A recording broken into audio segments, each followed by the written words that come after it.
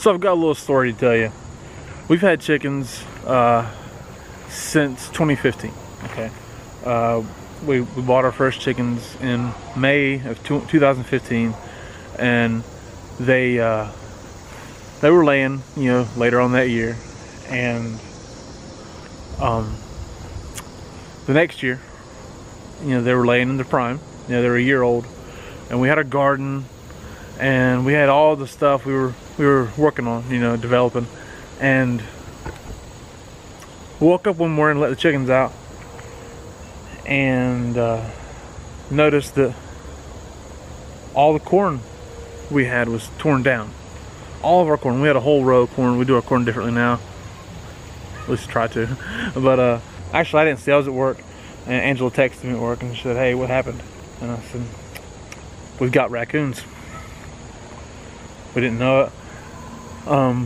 Our coop was pretty solid as it was, but probably wasn't 100% predator proof. But that right there was enough to wake us up and say, okay, we got to step our game up. You know, what do we got to do to make sure that raccoons don't get into our coop? Because in our area, raccoons are our number one. Raccoons are the number one problem we're going to face with predators. You know, in other places, you're going to have coyotes, you're going to have minks, weasels, foxes, hawks, owls, neighbors' cats and dogs. But our number one problem here is going to be raccoons. And so we had to figure out what we had to do to prevent against a raccoon attack on our coop. And that got our wheels turning, got us researching. Angela's a wonderful research. She has the patience for it, I don't. So we did everything we possibly could to start stepping up our game, doing everything we can just to, hey, do this, do that, do this, do that. You know, layers of protection, layers of protection. And really the first thing we did when we noticed all that corn was pulled down was start thinking about buying an electric fence. It's Premier One was what we use. That's a great fence. We put it around our garden in reality to keep everything out of our gardens. Groundhogs, possums, rabbits, you know, raccoons. We got them all. We had them all at the time. So that's really what we did first, was to do that. But also, if a raccoon comes over the fence, and grabs that, and it comes towards the garden first, it's gonna grab that electric fence, and it ain't coming back. It's gonna shock it pretty good and run off. So it works twofold. It will help protect our coop, even though we don't have it around the coop. But if you want to, you know, if you're trying to range your birds, get a solar powered electric fence. They're mobile. Here they are. Everybody's got them. I mean, I'm not touching it because it's on, but it's got poly wire inside of there. And there's electric wires laced throughout it. You get yourself a Premier One fence. It's a bit of an investment, a few $100s, but it's so worth it. It is so worth it. It's just to protect everything. You don't want to put up forth all that work and effort and time just to have something come along and destroy it, you know. So it's worth that effort. That may be the number one thing to do. Just get an electric fence if you can, if it's something that you like to do. But we want to talk about today, especially for all you new chicken keepers out there, especially for all you new chicken keepers out there. What do you need to do to prevent against a predator attack in your coop? Here are the steps we've taken. I'll show them to you as we go through. The first thing that we've done, we actually did as we built the coop, is the bottom layer of our wire is hardware cloth. Okay, you see here, besides some chickens, you see this bottom layer is hardware cloth. It's about 18 inches. Okay, so this is hardware cloth here. I'm gonna go up chicken wire. See, chicken wire is easier to pull across, pull out, and break.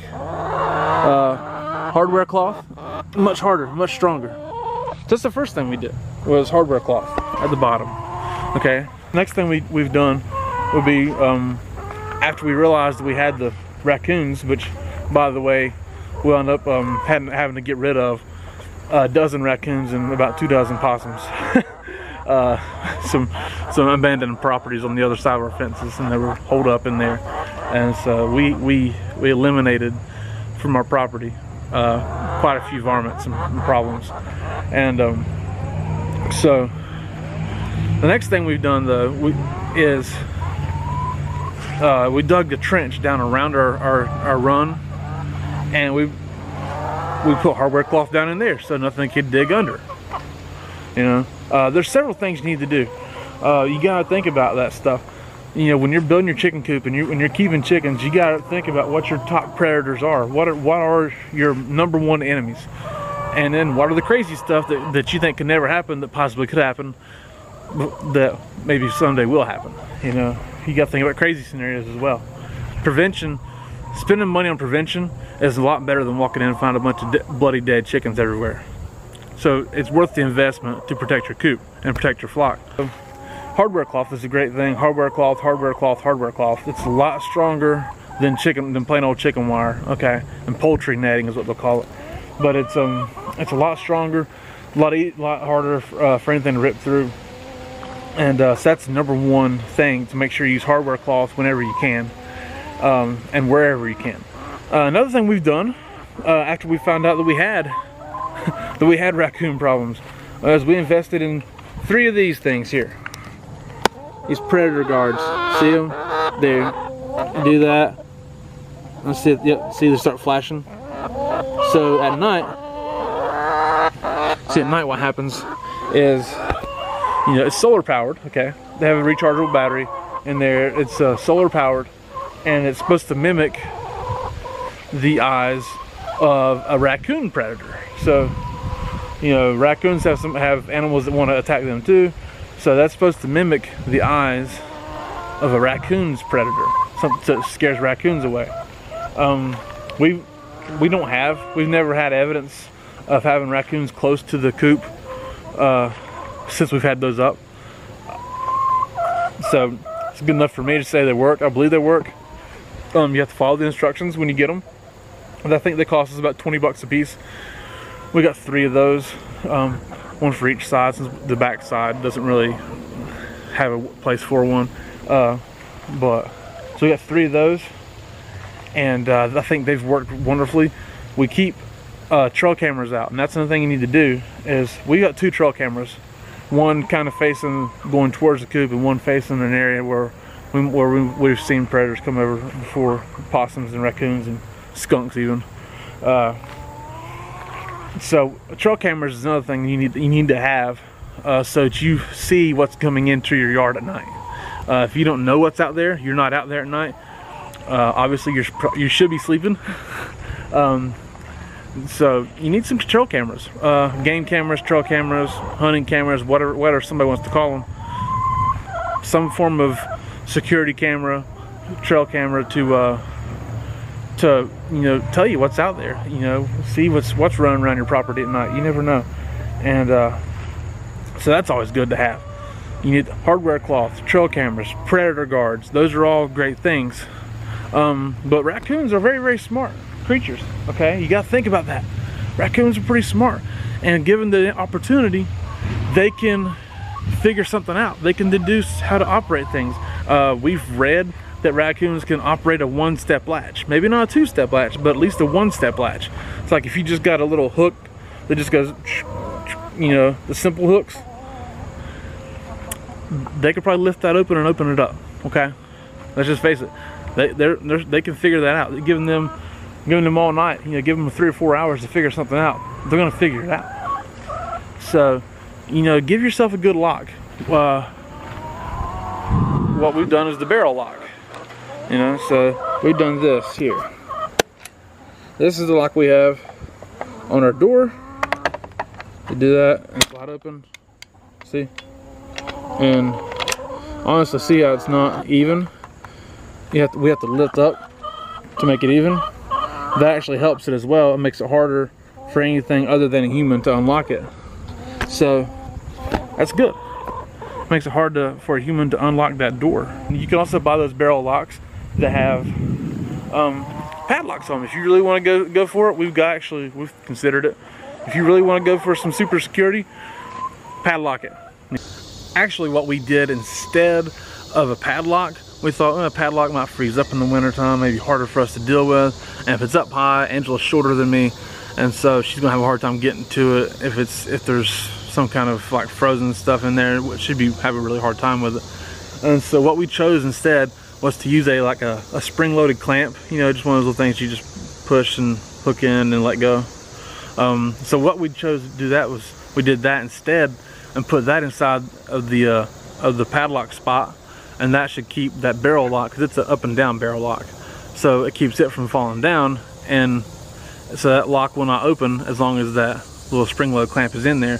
And that actually, and while it would be hard for a raccoon to get it there anyways, if it could get there, I'm not sure it could grab that and ease it out and then figure out the lock. It'd be an awful lot. So it's just another step that we choose to protect our locks against any kind of predators. Take it to the side, go around to the side. And once we realized that, hey, we've got problems, we went after it and we double thickness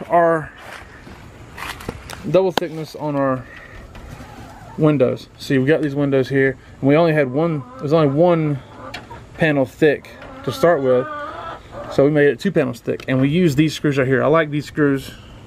They're actually sheet metal screws, but they've got a really good washer on them, and they cinch down really tight, so nothing's going to be able to pull that loose. See, it's not going nowhere. It's just not going to go anywhere at all. I can't. These things are really tight. They do a great job. So we made our windows double thick and hardware cloth. Again, it's hardware cloth, and honestly it'd be hard for anything to climb this anyways. It's got a slick side, but still they could, I guess. You know, think about the crazy stuff. Just because you think in your mind that an animal can't get there doesn't mean they can't. Okay, so again, protection and prevention. Prevention is so much more valuable than cleanup. You know, I mean, you don't ever want to clean it up. Again, you never want to have to clean up. And so you need to protect and prevent. And we did the same thing on our, I don't think I have to show you. We did the same thing on our windows. See, I'll show you from out here actually. See, on our windows, you know, double thick. And we give them the little frame, see? We did that frame over top of it to really press it down. And on this side, you see double thick all your windows. So you need some form of protection to keep things from going under, protection from keeping things to breaking through your wire, protection to keep things away, like these predator guards. Okay. Protection from keeping things from tearing open your windows and ripping open your windows and getting in there. And you know what? Probably protection from something coming over top. We're gonna look up here. See, we have, you know, we had to repair part of the roof here where a limb fell on the coop in a storm. Had a tornado warning actually on it, so it may have been a tornado, you don't know. So that dropped a limb right there. We had to repair that. So we had to make sure that's secure. And then that vent, see that vent there? Angela had the idea that it could possibly, in the crazy scenario, it'd be easy for a raccoon to get up there and pull that vent loose because it was looking kind of raggedy. And I was like, I don't know, maybe you're right. And so I keep thinking about it, and so I thought, hey, she probably is right in reality. And again, prevention is so much better than cleanup. So hey, why not? So I had to climb up there, and we screwed a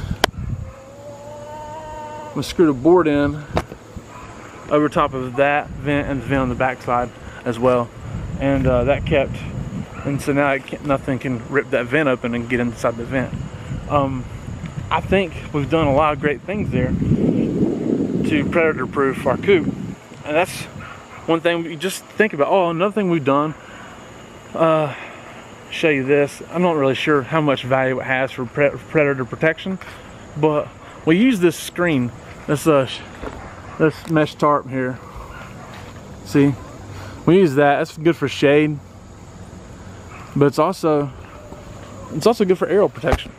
You know, hawks could feasibly rip through something. so our coop is covered. Okay, so covering your coop's another good thing. Covering your run, I mean, cover your run with hardware cloth or even chicken wire at the top. But we also put a solid roof up there with some that corrugated plastic roofing material that you see everybody have, and so we did that for some shade and some shelter from rain and snow, but also for some predator protection. And then we the mesh tarp. Hawks would have a hard time seeing through that, I believe, so that helps keep us from hawks seeing in there to be able to actually decide to get down in there. So we don't really have a whole lot of aerial problems. Heck, we've seen owls fly over top, and like in the evenings, we've seen owls fly over top and not even swoop down. So we I think we got all the bases covered, but you never know. I mean, a solid floor also. Hey, have a solid floor in your chicken coop. Best, I mean, if at all possible, which it should always be possible, have a solid floor in your chicken coop. That really makes a big difference from anything being able to tunnel under it. You know, nothing can tunnel under and up in there if your floor is solid. Okay, so let's review on this. You know, hardware cloth everywhere possible, double thick on your windows, across the bottom at least of your run, and underneath the ground, or something underneath the ground. Could be in concrete. Put concrete or put some pavers in there to keep them from tunneling under into your coop. And a lock, a 2-step latch with some pressure on it is the best option, really. These little simple latches, a raccoon's going to get in there in a heartbeat.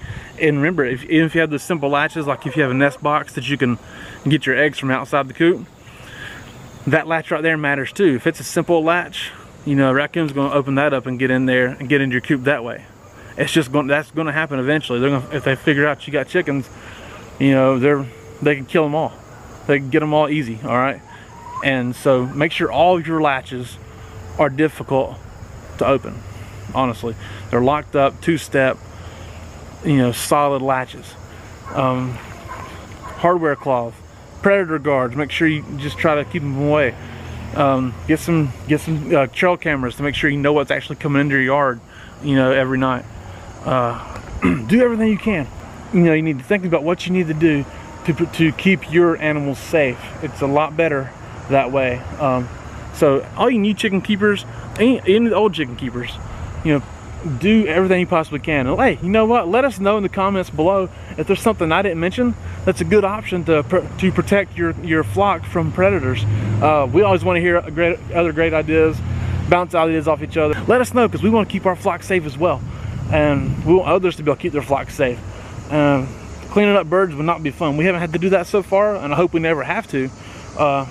So obviously, if you like this video, hey, give us a thumbs up, subscribe to our channel, let other people know about our channel, share our videos with people whom you think it may help, and so like, subscribe, you know, get notifications from when we upload more videos. All right, so we appreciate you guys watching this video. We love y'all. God bless you, and goodbye.